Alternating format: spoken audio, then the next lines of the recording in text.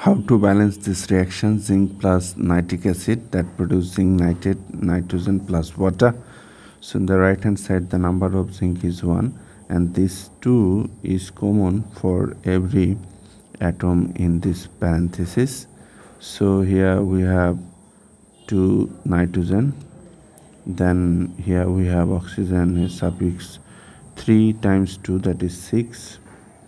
Here we have 2 more nitrogen, then here we have 2 hydrogen, then here we have 1 oxygen. So basically we have 4 nitrogen and 7 oxygen.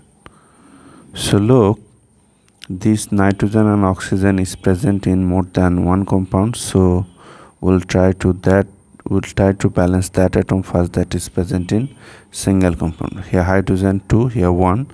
So to balance, just you have to multiply by something, that something gives you 2, and this, if you multiply by something, that something must come before the atom. This here, this hydrogen come from here, so you have to place here 2, and if you place here 2, the number of hydrogen is 2, the number of nitrogen will be 2, the number of oxygen will be 2 times 3, 6.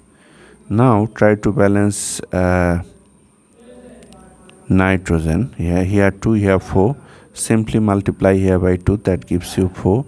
These 2 must come before this nitrogen, that is here. So 2 times 2, that gives you 4, right?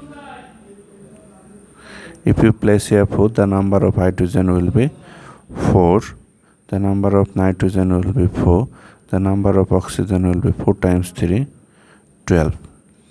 Now check here, hydrogen 2, 4. So let us balance hydrogen 4. These 2 must come before this hydrogen, that is here. So 4 hydrogen and 2 oxygen, so change here. So now you have 8 oxygen. 4 4 4 4. Now balance oxygen. Here 12, here 8, but you need here 12, right? You need here 12. So you can change. Okay, look, here you have 8, but you need 12. So these 2 oxygen has come from here, so multiply here by something that gives you 12. Look, if you multiply here, look, 6, and you need here also 6, right? So multiply here by 3, 6 times plus 2 times 3, that gives you, look, 12. 6 plus 6. So if you multiply here by something, that something must come before the atom. So this oxygen has come from here, so 2 times 3, that is 6. So we have 12 hydrogen now, and 6 oxygen already we have written. Totally we have 12. Now balance hydrogen. Here 12, here 4. So multiply here by 3, that gives you 12. These 3 must come before this hydrogen, that is here. So 4 times 3, 12. So now you have 12 hydrogen, then 12 nitrogen, and 12 times 3, 36 oxygen. Now balance. Look, here nitrogen 12, here 4, here oxygen 36, here 12. So you need to balance nitrogen and oxygen. Look, here the number of nitrogen and oxygen is more, but here less.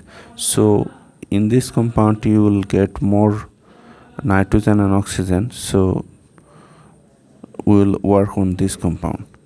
So look, nitrogen here 12, here 4. So to balance nitrogen, what you can do? Look, this nitrogen has come from here, so if you need here 12, right? So if you change here, look, if you multiply here by 5, 2 times 5, 10, plus 2, that is 12, right? Okay, 2 times 5 plus 2, 12. So if you multiply by something, that something must come before the nitrogen atom. So this nitrogen atom has come from here, so place here 5. So now you are getting 5 zinc, then 5 here 2, this 2 is common, 2 times 5 10 nitrogen, here 2 times 5 10 nitrogen plus 2 nitrogen, that is 12 nitrogen. Then oxygen here is 6, 3 times 2 6, 6 plus 6 times 5, that is 6 times 5 means 30, 30 plus 2 times 3 6, that is 36 here. And here zinc is 1, so to balance zinc multiply here by 5, that gives you 5. This 5 must come before this atom, that is here. So look, 5 5 12 12 12 12, then 36 36, everything is balanced. So you can say that this is the balanced chemical equation.